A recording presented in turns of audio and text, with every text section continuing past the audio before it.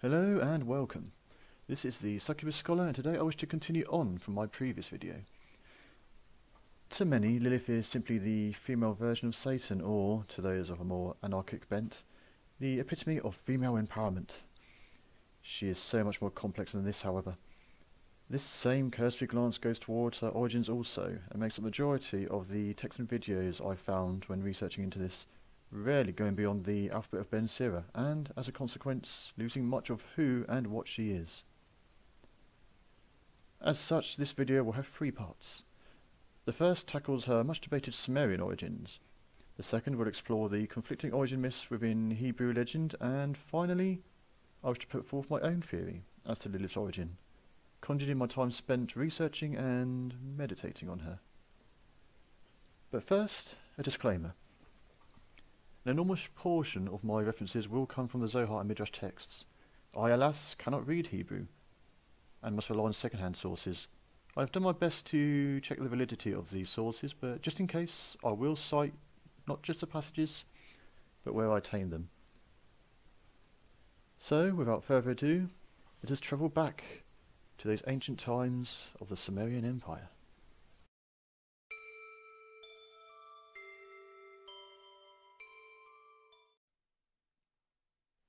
Gilgamesh struck the serpent who could not be charmed. The Anzu bird flew with his young to the mountains, and Lilith smashed her home and fled to the wild uninhabited places. Gilgamesh then loosened the roots of the Succubi tree, and the sons of the city who accompanied him cut off the branches. Perhaps the most renowned evidence put forward as to Lilith's Sumerian origins is actually from an Akkadian translation of Tablet 12 of the Epic of Gilgamesh.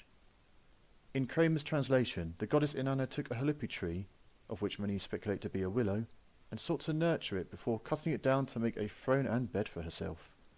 After 15 years, Inanna could not approach the tree, however, for it became the abode of the serpent of its roots, the Anzu bird in its branches, and Lilith, translated by Kramer to the dark-made Lilith in its trunk.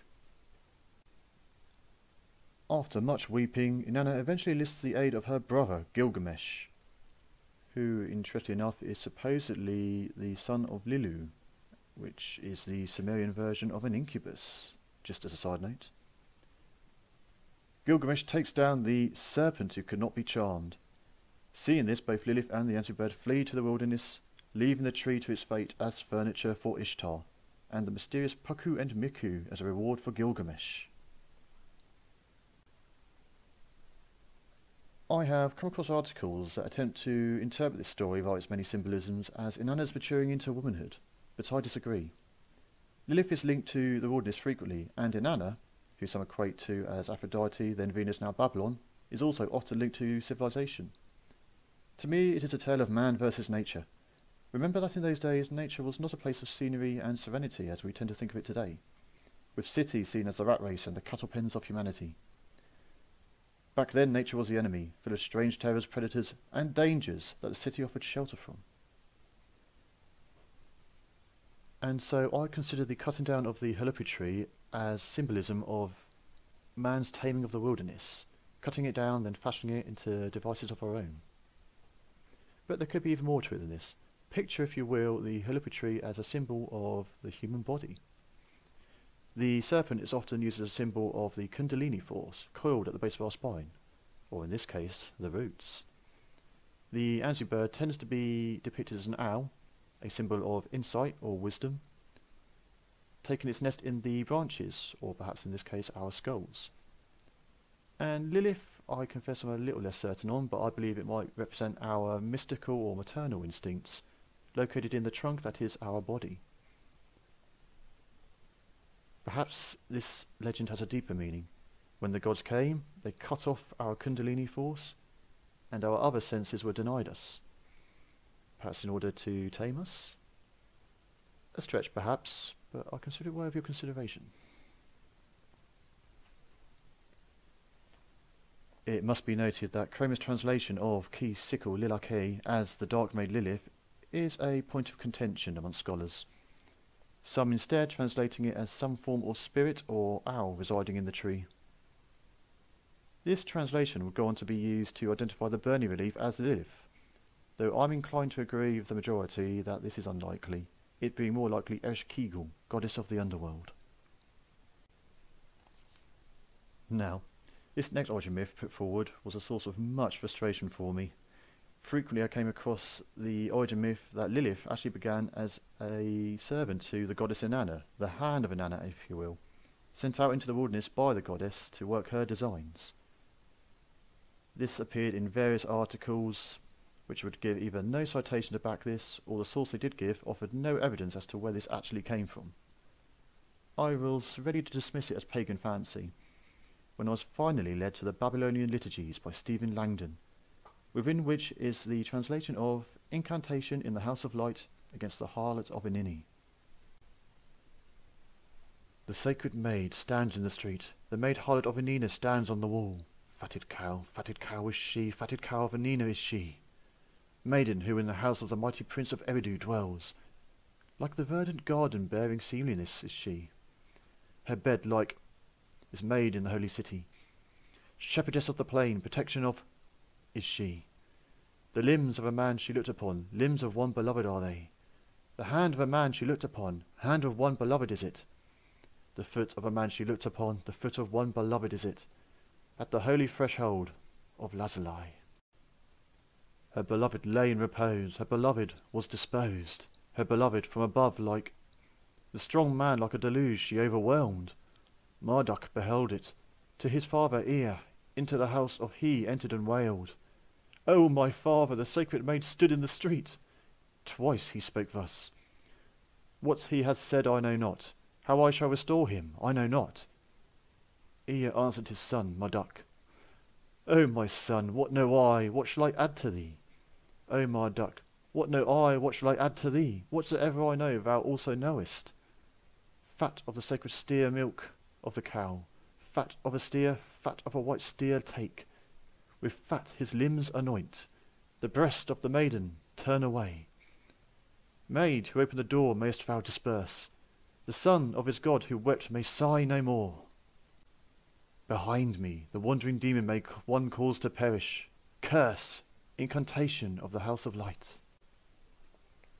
In these fragments is given the means to keep the hand of Inanna from enticing men, the hand of Inanna being linked by the translator to the Ardat Lili and Lilitu, who are in turn linked to Lilith.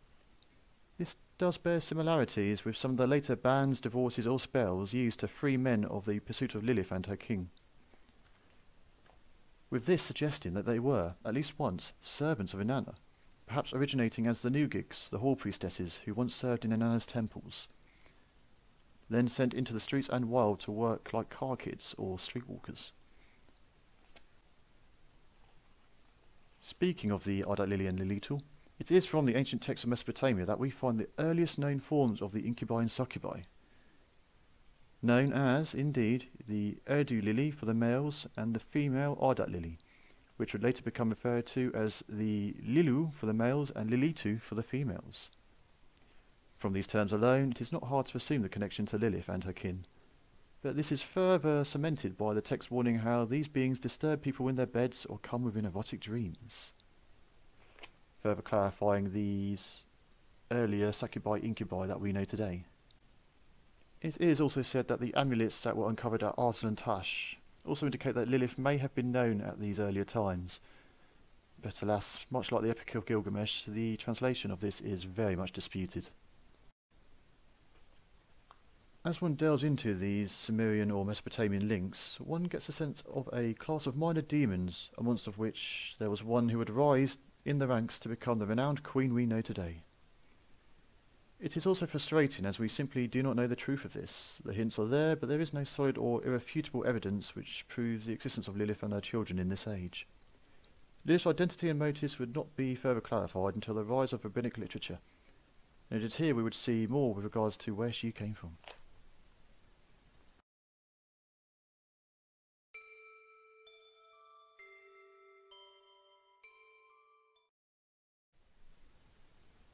I already covered the most famous of Jewish literature concerning Lilith's origins, the satirical Alphabet of Ben Sira. Here I want to cover those that have less renown, but are nonetheless worthy of note. I would start with the Bereshit 34b, as I've taken from Scholom's translation via the Sophia.org website. describing Adam and Lilith starting as a conjoined entity.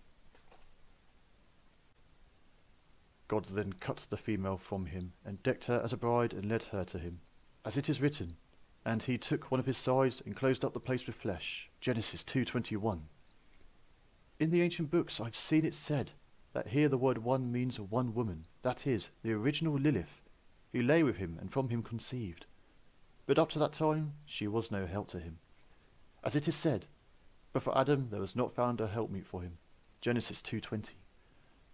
Adam then was the very last, for it was right that he should find the world complete when he made his appearance. It is a shame the Rabbi Simeon who is speaking here does not mention the source of these ancient books he supposedly saw this in.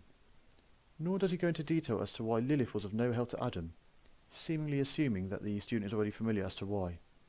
A commentary by Rabbi Reuben Hoshker Cohen in his Yalkut Rabbini gives a rather casually misogynistic explanation as to why a woman made in the same manner as Adam would be a failure. This translation I have taken from The Case for Lilith by Mark Briggs. In the beginning, the Holy One, blessed be he, created Eve, i.e. the first Eve, who is known as Lilith. And she was not flesh, but the scum of the earth, and its impure sediments. And she was a harmful spirit. And the Holy One, blessed be he, took her away from Adam, and gave him another in her stead. Just as Eve, and thus woman, is made the scapegoat for mankind's fall, so Reuben makes Lilith to blame for her flawed design, rather than thinking to question the Creator who made her in that manner. God forbid, quite literally, that the Creator would be capable of making an imperfect being so perfect himself. Next, let's take a look at the passage from the Zohar 3:19. Come and see, there is a female, a spirit of all spirits, and her name is Lilith, and she was at first with Adam.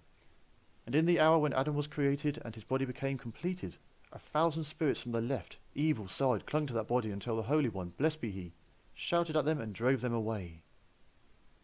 Adam was lying, a body without a spirit, and his appearance was green, and all those spirits surrounded him. In that hour a cloud descended and pushed away all those spirits, and when Adam stood up, his female was attached to his side. And that Holy Spirit which was in him spread out to this side, and grew here and there, and thus became complete. Thereafter the Holy One, blessed be he, sawed Adam in two and made the female. And he brought her to Adam in her perfection like a bride to the canopy. When Lilith saw this, she fled, and she is in the cities of the sea, and she is still trying to harm the sons of the world. This passage suggests that Lilith was never a human, but a spirit of spirits, clearly denoting her sovereignty amongst them, and one of 1,000 who sought to possess or copulate with Adam. When Adam takes on a greenish hue, it's clear that this companionship with spirits is not good for his health, so the Creator scares them away, and much like a scientist growing a creature from DNA samples, he grows Eve from Adam's side before sawing them apart. When Lilith sees how inadequate she is in comparison to Eve, she flees. This feeling of inadequacy compared to Eve continues in the Zohar 119b. After the primeval light was hidden, a husk was created for the brain, and that husk spread out and brought forth another husk, which was Lilith. And when she emerged, she went up and went down towards the little faces, and wanted to attach herself to them and be shaped after them, and did not want to depart from them. But the Holy One, blessed be he, removed her from there and placed her down below, when he created Adam in order to perfect this world. As soon as Lilith saw Eve affixed to the side of Adam, and saw in them the beauty of the above, and saw their perfect image, she flew off from there and wanted as before to attach herself to the little faces. But the guardians of the gates of above did not let her. The Holy One, blessed be he, rebuked her and cast her into the depths of the sea, and she remained dwelling there until Adam and his wife sinned. Now, the little faces mentioned here are often interpreted as the cherubim, suggesting that Lilith had a preference for the angels. The Creator disapproved of this and sent her down to Adam's plane of existence.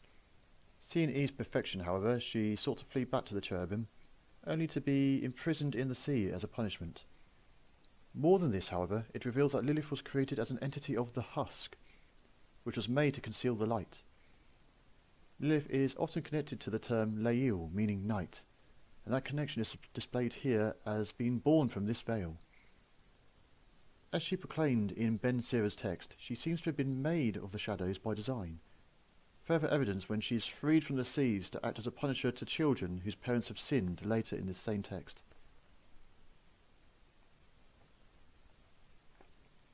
Yet another Kabbalistic reference to Lilith's emergence is found in Jacob's Journey in the Zohar Sitri Torah 1147b to 148b, as taken from Daniel Matt's Zohar, the Book of Enlightenment. The secret of secrets. Out of the scorching noon of Isaac, out of the dregs of wine, a fungus emerged, a cluster, male and female together, red as a rose, expanding in many directions and paths. The male is called Samael. His female is always included within him. Just as it is on the side of holiness, so it is on the other side.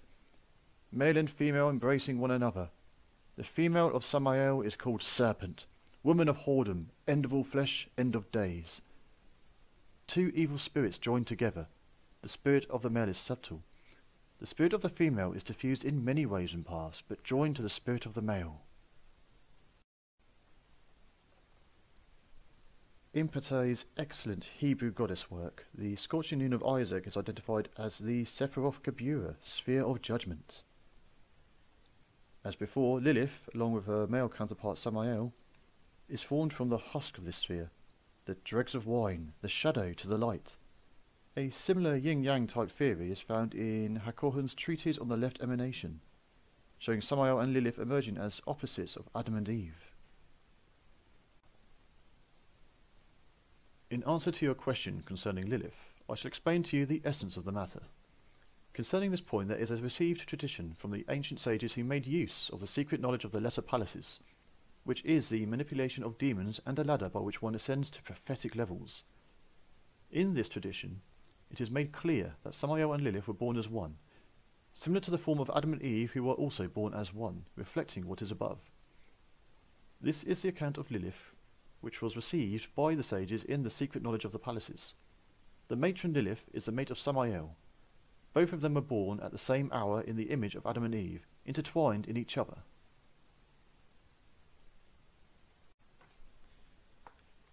I am a particular fan of Hakohan's treaty, not just for the origin of Lilith it provides, but also for the enormous amount of lore it provides. It reveals that in working with these entities from the lesser palaces, or likely Clipper as it's better known, the sages once gained prophetic powers, amongst other things. More than that, earlier in the treaty it states all of them resided at the throne of glory, but Lilith brought about a calamity by means of Gamaliel and the snake Nahashiel.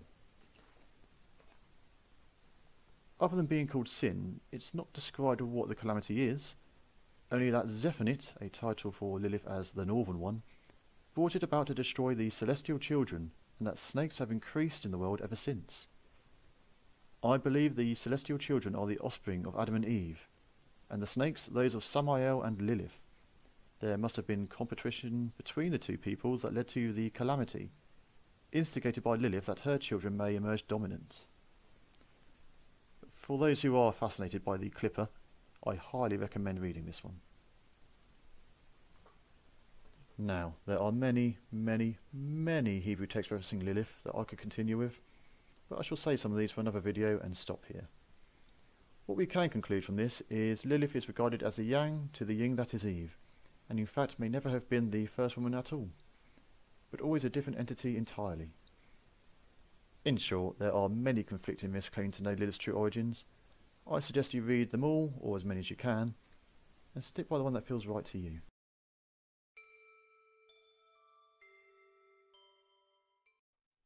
Which leads me to my own theory as to Lilith's origins, if you'll permit me the indulgence.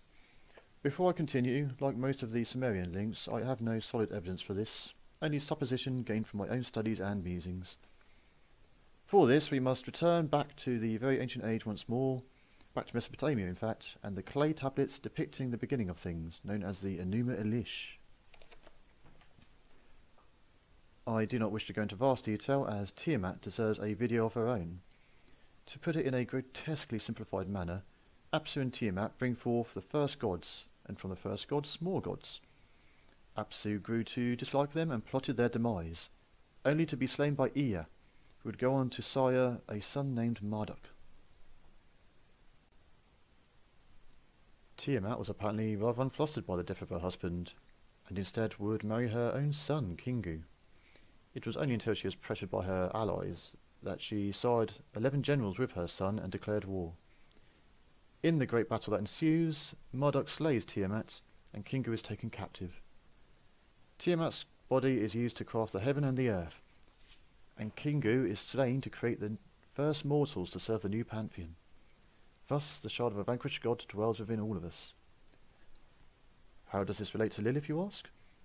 I believe there are one of two ways. Many of the chthonic creatures of Tiamat's army would either flee or agree to serve the new rulers. One of the 11 generals sired from Kingu was Kululu, fishman, or Kuliltu, fishwoman. Aside from the linguistical similarity to Lilith, or Lilitu, Lilith is often linked to the sea and its depths, her consort sometimes being identified as Leviathan. She is often also said to dwell in the cities of the sea. As such, it could be that she is either Kuliltu or a descendant who has since risen up in the ranks. Another possibility continues on in the line of the story of Ben Sira. If you research Sumerian mythology long enough, it becomes apparent that the later myths and legends tend to borrow from these, the deluge of Noah's Ark being a prime example of this. If one identifies the creator god as Marduk, who created humanity via Kingu's essence, perhaps he used Kingu's essence to create the males, or Adam, and a part of Tiamat to create the women, or woman, Lilith. Tiamat was a primordial goddess, however, a sovereign, and this stateliness likely caused her to rail against subservience and flee to those defeated rebels near the sea. Seeing Adam was still loyal and demure, however, Marduk would create a replacement using the essence of Kingu still, which would become Eve, accepting Tiamat's essence as simply too unruly. This one appeals to me as it helps with Lilith's links to serpents and dragons, as well as why she finds preferable the company of demons who once served the entity she was made from. It also explains her motive of seeing her children arise dominant over the creations of Marduk. It may also explain why Lilith acts as both a lover and mother to those in the occult who gain her favour and guidance. The Enuma Elish suggests that a part of Kingu resides in all of us. If a shard of Tiamat's spirit lies within Lilith, Tiamat having married her son, it is only natural that echoes of those emotions would arise in both parties. This is, of course, my own theory, and you are well within your rights to disregard it. I suggest, if you are daring enough, calling upon Lilith herself and seeing if she will be willing to divulge her origins upon you. But for now, I will draw this to a close. Thank you for listening, and I hope this step beyond the commonly accepted origin of Lilith has given you something to dwell on. If you have any theories of your own, or if you've noticed anything that you would like to point out to me, please do let me know. But for now, I bid thee adieu, and may Lilith bring you pleasant dreams.